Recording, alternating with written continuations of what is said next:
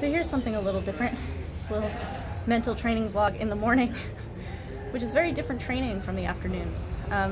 Mornings are a little bit quiet. I do my pad work usually with Prunu in the morning.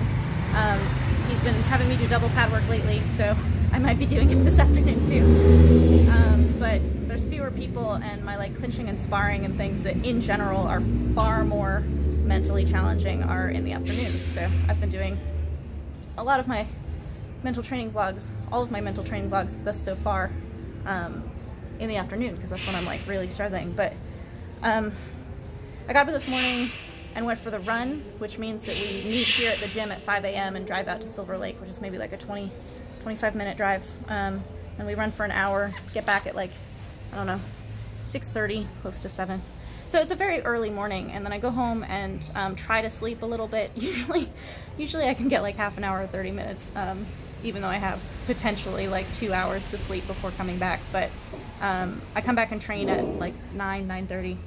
I was very tired this morning coming back for the training after the run. Like, I felt really good on the run, and then I felt really hungover when I woke up from like my 30-minute lay down and was awake for probably a good hour before coming. So in the mornings, when I wake up, the first thing I try to do is Vipassana, which is a kind of meditation that I've been doing for the past, I think, year and a half, maybe like a year and a half. It's really good for me, and it really helps me start my day in a really nice way, because the whole point of it is trying to like put yourself in a present moment. I do have a tendency to just throw myself completely out of that state of mind because I have very well-worn grooves of frustration and doubts and things like that basically like are associated with my placement. So like the minute I walk into the gym, I'm carrying this baggage with me because it's the gym, rather than like, you kind of have to let it snow a little bit and bring some fresh powder to like cover over the grooves, like all the tracks that are already in the snow, so that you can wear new ones. You can't necessarily wear new grooves over the old grooves. Like, you really need fresh powder. So what is fresh powder mentally is basically states where you're not thinking positive or negative, and that's what Vipassana allows for me. Is it's just kind of like, it's not tranquility, it's not trying to focus on like peacefulness, it's actually just trying to observe very, very objectively. So starting out that way is really good. And when I got to the gym, I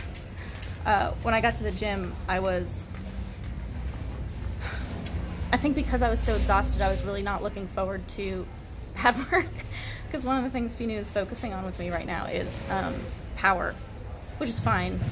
He's incredibly exhausting and always has been. In the 5 years I've been here, it never gets easier. He just keeps your toe right on the line all the time. But when I actually got into the ring, I started with a burn, which means that you kick 50 times and then do 10 burpees, and then kick 50 times on the other leg and do 10 burpees, which is how Shay finishes his set and how I start my set. So my pad rounds are after the burn.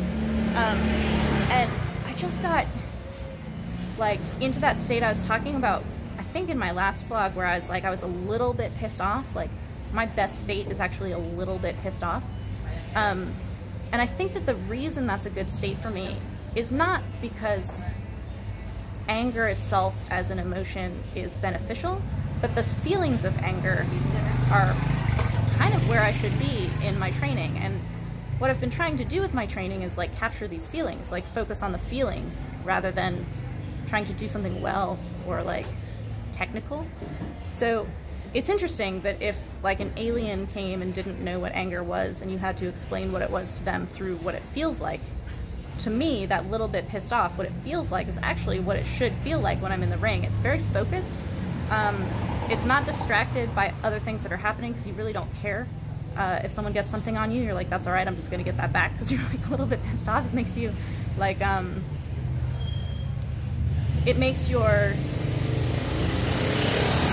responses to things immediate, rather than hanging on to things that happened a minute ago or projecting into something that might happen 20 seconds from now, which I time travel a lot mentally in the like, oh, I know I'm gonna miss this kick, or I know he's gonna get me back on that, or he just kicked me and I haven't gotten him back, like that kind of thing. So the slightly pissed off is me being in the moment. So I thought that was revolutionary today, realizing that I've known that being slightly pissed off is a really good state for me, mentally in my training, but realizing that it's a feeling that makes that good.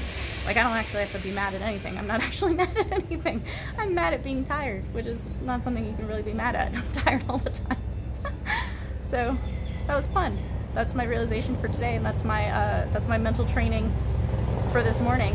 I'm gonna go finish my sit-ups, which I'm not looking forward to because I've worn the skin off of my tailbone from being overly wet when I'm doing my conditioning at the end of the day.